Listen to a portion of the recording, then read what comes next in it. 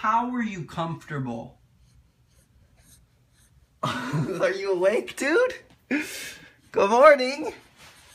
Did you just wake up from a weird look? What were those noises you were making? You were like snoring. What were you up to, dude? You are the cutest thing ever, but what in the world are you doing? Why are you sleeping like this? He literally sleeps in the craziest angles ever. What's wrong? You got something in your nose? Like, how is this comfortable? Good morning. Let's get up. Come on, let's go get some food. I know you want some food. Come on.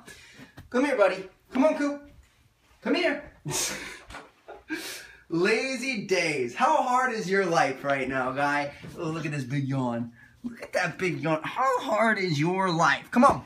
Let's go get food. Come on. Come here. All right. Well, he's being lazy. He literally refuses to get up. So we're going to get some food. And we're going to come to him. You guys are going to help me feed him today, I guess. Where's our, oh, it's right here. Kaya, it was actually really funny. Kaya actually ate my other measuring cup. I used to have a white one. You guys probably saw it in previous videos, but she ate that one and completely tore it up. So now we have a new set. We have some black ones here. So you guys can see we've upgraded him to more food. We weren't doing 1/3. Oh, who smells his lunch? It is 3 o'clock. We woke up a little bit late this morning, and usually I feed him at like 7, noon, and 7.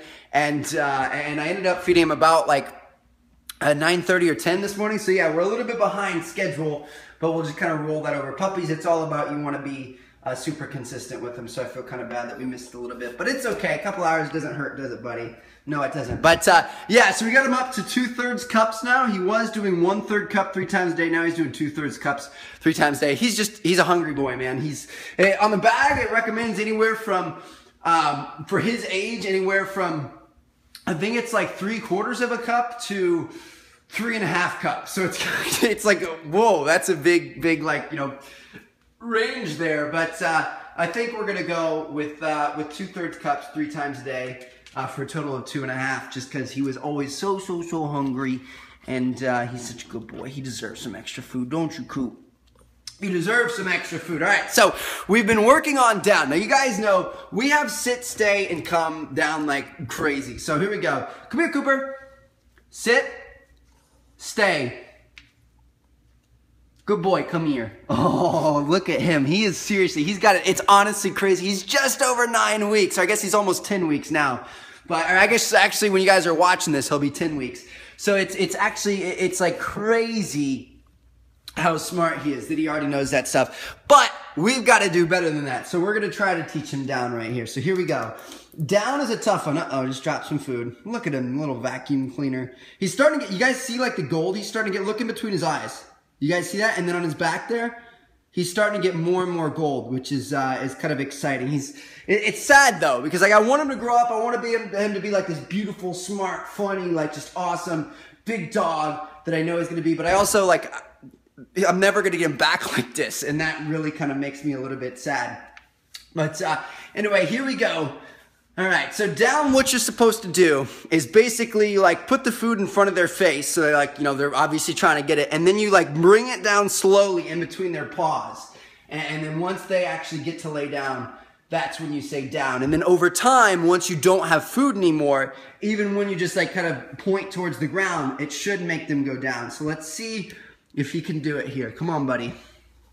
I believe in you. All right, so he's starting in a sit. I'm gonna show him the food. Down.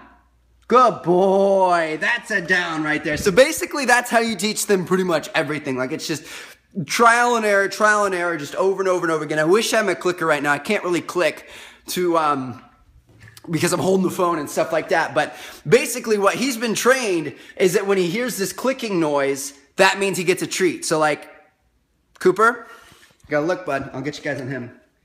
I dropped some food. There you go. He found it. All right. So watch. When he sees this thing, he gets really excited because a click means that he's going to get food. You guys can see as soon as he hears that click, he just knows he's going to get food. So that's what I first taught him. Like if you guys ever want to like, you know, try to train your puppies and stuff, basically you teach him that that clicker means like, hey, good job. You're going to get a treat. And then when you're trying to teach him like sit and stay and all kinds of other stuff, as soon as they hear the click, that's when they know that they're doing the right thing. So like, if you tell a dog to sit and he sits and then you like say like, good boy, and go to give him a treat, if he does something in between then, he's gonna be kind of confused as to what the actual good thing was. But the clicker allows it so that as soon as he does the right thing, like as soon as his butt hit the floor when I was teaching him sit, or as soon as he like lays down when I'm teaching him to lay down and stuff like that, as soon as he does that, I click. So he knows, boom, that's what he wants me to do. There's like no confusion as to what the good thing was. And then even if the treat comes a couple of seconds later, he still realizes that his good thing is the actual action. So that's kind of the idea behind clicker training. I've done quite a bit of research on it on the web and ordered a couple books and stuff like that. So it's, yeah, that's the basic idea behind it. So if I was trying to teach him not sit, but down, if I had an extra hand free, what I would do, can we like set this up? I'll try to set you guys up. All right, so what we do is we get our food here, we have our clicker in the other hand, and we're gonna go, come on, Coop. Ah, see, he didn't get it that time, so he's not gonna get a treat. So come here, let's back up a little bit, come over here. Good boy, okay? I'm gonna get a couple pieces of food, not too much, all right?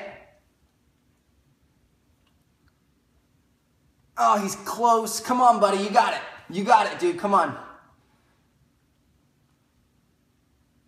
Down. See, he's pretty close there, and sometimes you kind of have to move with them in baby steps. So like when I was first teaching him down, as soon as he looked down, I would click and give it to him. And then once he started to like inch down, I'll click and give it to him. So he's not gonna be able to get it right away. But yeah, that's just kind of the basic idea behind clicker training and stuff. So that's what we're working with Coop right now. Let's see if we can get him to go down. That's a good boy, down. Good boy, that's what I'm trying to get you to do. And that's just kind of the basic premise behind what I've been doing with them, because I've seen some of you guys ask like how I'm teaching him to be so smart and stuff like that. So yeah, we're working on down right now.